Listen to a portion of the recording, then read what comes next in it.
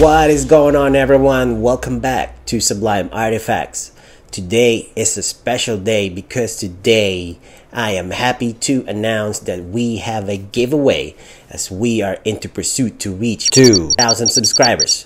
So stay tuned at the end of this episode to learn more on how to participate. But before we start the review of this uncanny statue, I hope you guys enjoyed the intro covered by my brother. Share some love by subscribing to his channel, The Ultimate Heroes. He got so many punk rock and acoustic cover of your favorite Filipino songs and Hollywood musics to listen to. Click the notification bell, like, and share. That way you are up to date and not miss my brother's punk rock covers, The Ultimate Heroes. And now, without further ado, let's get to this sublime masterpiece. As always, this art box looks awesome. This X on one side of the box, and of course we have cable on the opposite side of it. One big box, guys. This collector's edition comes with 13 pieces, including the extra brick and mixed media poncho. While the exclusive edition comes with 15 pieces. My apology to everyone because the piece that I acquired is not the exclusive edition one. The exclusive edition includes one switch out portal with Deadpool's hand sticking out, holding a plush or doll of himself wearing a necklace with a broken heart pendant. Let's get down with the base. This edition size is 723 of 2,000 pieces created. The concept of the base is Professor Xavier's school for the gifted or mutants. As you can see, a melted Xavier school sign. There's a couple of Easter eggs on the base. You have Wolverine cows, Professor X Cerebro helmet, and if you guys haven't seen my 1/4 scale review with Wolverine, go ahead and check this out. One thing I've noticed here is the school sign, guys. This cut looks like it's been cut by a laser beam. My guess here is Sentinels or Cyclops blasted that sign and cut it into half. What do you guys think? And that's about it with the base, guys. The school is destroyed. Professor X Cerebro helmet and Wolverine's cowl on the ground. Who knows what happened to them? Bricks and building beams are damaged. Cable might have been too late. From the looks of this post, I think someone is going to get it. Let's move up with Cable's boots. The right foot has a peg and rod that fits in this hole. Scuff marks, battle damage, and weathering look. You'll see the X symbol on both sides of the boot. It does not look futuristic enough because if you can see on the back, it looks like you just need to latch it up after you put it on and go on and save the world. It still looks nice and comfortable though. On his thighs, grenade straps on both of his legs, pouches filled with ammos. I think this right here is some type of grenade, guys. Correct me if I'm wrong. Around his waist, he got his utility belt. More ammunition, guys. He got his cool X buckle right here, and who knows what this buckle does. And on the back is his awesome behind. Moving up with his torso, more ammunition. You'll see his chest harness with pouches and ammos. And right here you can see his abs and external oblique or rib cage on the side, his chest and the X marks on the harness. His torso is very tight, real solid, guys. Check out the shoulder pads, more ammos or grenades. He is like a walking ammunition locker. These shoulder pads will definitely protect your shoulders. Let's get to his right arms. He's flexing his right arms, guys. This tells you, you don't want to mess with me or suffer the consequences. Now go back to the past. Now you do the same thing over and over again. He doesn't sound like that, but if he does, go hide to your mama's house. He got some bandage wrap on his hands, leather looking gloves with knuckle support. And to his left arm, it's cybernetic. Looks amazing. Ooh, this reminds me of Colossus' metallic body structure, guys. Look at that, right? It looks pretty much the same. He got a leather gloves, strap underneath the glove, you know, to support his metallic arm. I don't know why he needs that. Maybe to match the right gloves, you know.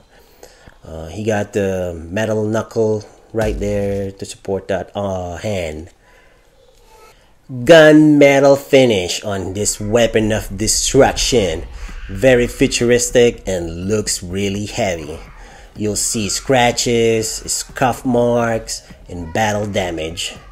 This BFG looking gun that he's carrying on his right tells me that with this cybernetic arm, he can carry anything. He can carry heavy, massive guns or weapons like this one, bazookas, tanks, who knows? That might be the story behind this concept. You know, I got my cybernetic arm right here. I can carry tanks. Yeah.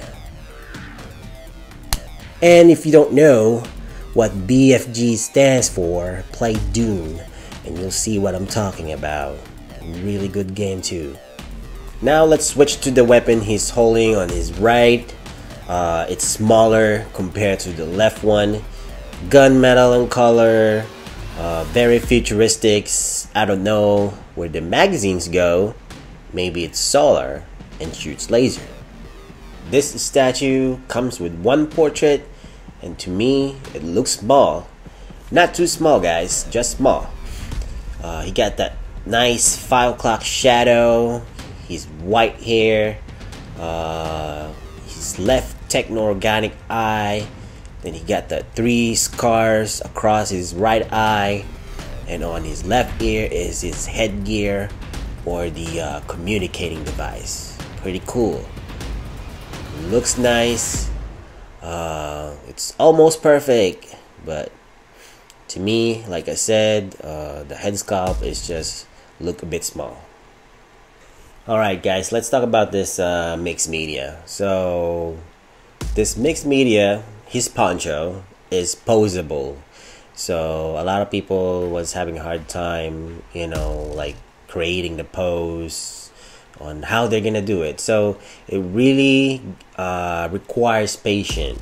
So what I have right now, I posed it to where, like, you know, the wind is blowing that way, so you can pose this mixed media where it's just dripping down, or wind from that way and then it's blowing on this side. But when I was trying to think on how I'm gonna do it, I think this one is the best one. You can pose cable without the poncho. There's really a lot of options here. There's really a lot of options, guys. So whether you have the exclusive one or you just have the collector's edition cable, so you can pose him without the poncho, right? And then on his back, you guys see the portals. There's 3 portals here, right? So ask why there's 3 portals here. I don't know either.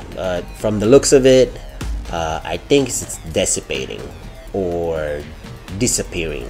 I mean, if there's one big portal behind him, right? I'm pretty sure you will pay extra for the shipping. What do you guys think? So, with these 3 portals, right? You get the option to just take them out. The only downside with that is if you take out this portal right here on the back of his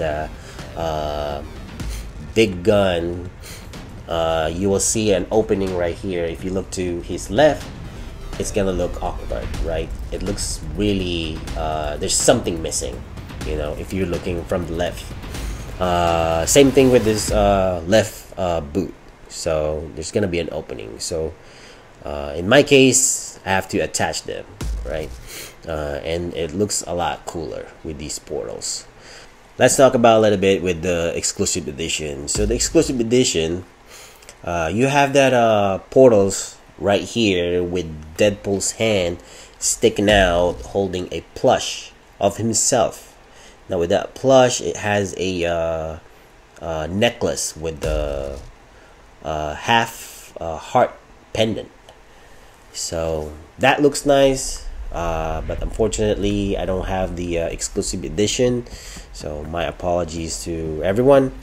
But yes, so many options to how to post this. So you can post the exclusive edition. If you have the exclusive edition, you can post it, but what I have right now, I don't have it, but I can just take this off right here, right, and then put the brick. But I'd rather have this one rather than the brick. So for me, this one is a lot cooler. It gives more presence, stories within this, the post that Cable is showing, or Sideshow rather, showing to everyone, right? So my opinion with this portals, again, I think it's dissipating, it's disappearing because he's out, and that's why it's like this. If you want to have in your mind, if you want to suggest, oh, you should have been like a big one, think again. Your shipping, yeah, definitely is gonna be a lot more. All right, now with the color looks amazing. One thing that reminds me with his color is the store IKEA, guys, right? Am I right? But overall, Sideshow did a really good job with the paint. Yep, very comical, and yeah, looks awesome. He looks great, guys. I really love it. Yeah. And with his measurements, his height is 24.5 inches, width 17 inches, depth 14 inches, weight 12 pounds. Materials, he's made of polyresin and some fabric, manufactured by Sideshow. Cable, guys, a little bit of history about him. You know, the dude with the metal arm, robotic eye, and giant gun with telepathic and telekinetic abilities that travels through portals from the future. His real name is Nathan Summers. Debut 1990, New Mutants number 87. Cable's techno-organic left arm and shoulder afford him enhanced strength and durability, and temporarily house him a time travel device. His techno-organic right eye can also see in the infrared portion of the spectrum. The circumstances of his birth were orchestrated by a mad geneticist named Mr. Sinister, who had created Cable's mother, Madeline Pryor, clone of Jean Grey. Sinister then had Pryor seduce Cyclops, his dad, Scott Summers, in order to conceive a child that he believed would be a phenomenally powerful mutant to defeat Apocalypse, the first mutant. Sinister planned to use Nathan to exact revenge against his former master, Apocalypse, but Apocalypse learned of this plan and had Nathan kidnapped. Apocalypse then infected Nathan with deadly techno-organic virus to see if he would make a worthy host, hoping to use a powerful mutant's body for his own. Yep, here you go, guys. Cable and his history. My opinion with this statue, it shows a lot of presence. The Easter eggs on the base, his arsenal, portals, you know, poncho. Yeah, guys, I will give this 9 out of 10. Sublime. Yep, it's really nice. A big piece, you know. I love it. And now, first of all, I would like to thank God for all the blessings. Sublime Artifacts was built from nothing and grew to something. The encouragement from everyone keeps me motivated and excited in doing this channel. My family, my wife, my kids, Faith and Sam, and to you guys. Thank you so much, and as a token of my appreciation, Sublime Artifacts is giving away a statue. Wait, 2 statues? Thank you so much to everyone for all the non-stop support. How to join the giveaway, you ask? Click the description down below and follow the instructions. You could be the winner of these statues. I am Iron Man once we hit 2,000 subscribers, and Spider-Gwen when we hit 3,000 subscribers. Stay tuned. And that is all, everyone. Hope you guys enjoyed this episode. Don't forget to subscribe, click the notification bell, like and share, and comment down below. Sublime Artifacts, unleash your inner geek. Peace.